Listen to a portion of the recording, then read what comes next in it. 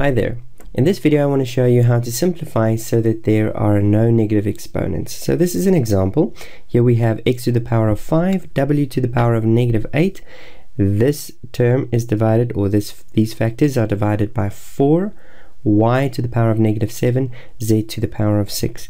So what I like to do is I like to first just take all the constant numbers. Notice you can only do this if there is only a single term in the numerator and a single term in the denominator, meaning that we only working with one term as a whole, but basically that we only have factors in our expression. So what we have is 1 divided by 4, so I can start with 1 divided by 4. That's the only constants that we have.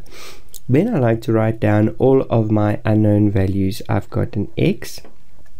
Let's even do it alphabetically, why not? We've got w, x, y, and z. After that, I would look at all the exponents and add up exponents that are in the numerator and subtract exponents that's in the denominator. So what I have in the numerator for x, so for w, I have in the numerator just a negative 8 exponent.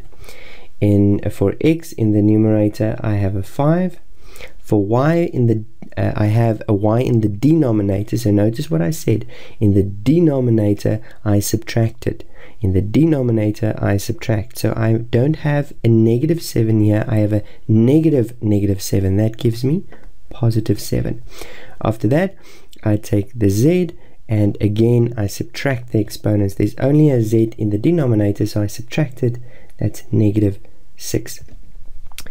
After I've done that, I can write my whole thing again as a fraction. I look at my constants. I've got a 1 in the numerator, so there'd be a 1. Sometimes not necessary to write it if there were other things. And there's a 4 in the denominator. Now everything with positive exponents will come in the numerator, everything with negative exponents will be in the denominator, and they will be positive again. So in other words, we'll have x to the power of 5 and y to the power of 7. In the denominator, everything with negative exponents, but they'll now be positive. So w to the power of 8 and z to the power of 6. Okay, so I want to show you, this is a simple method, and I follow this method every time, especially in complicated expressions.